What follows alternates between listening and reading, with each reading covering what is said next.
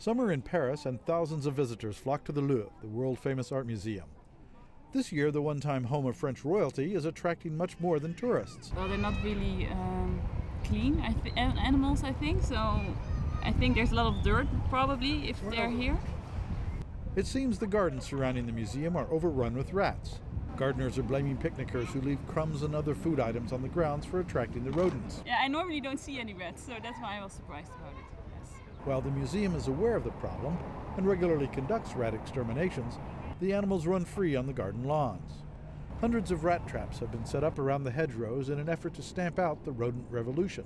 So in between the strolling tourists and the statues and fountains of the gardens around the Louvre, still scurry the less popular four-footed rats of Paris.